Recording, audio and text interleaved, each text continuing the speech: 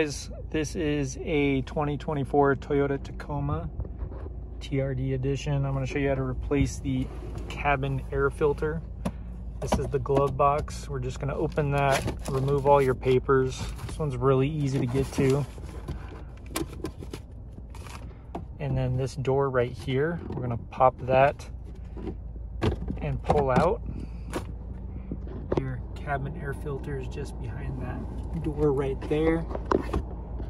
On the end, you're going to push those two tabs together, and that enables you to remove that door. Okay, so once we get that out, we just pull this out like this. Remember, that says it points up. And then you just pop out this cabin air filter. I'm going to post a link in the description or in the comments. But yeah, that's how you do it. It's pretty easy. You can do it all by hand. Just remember, when you're putting it back in, make sure it points up.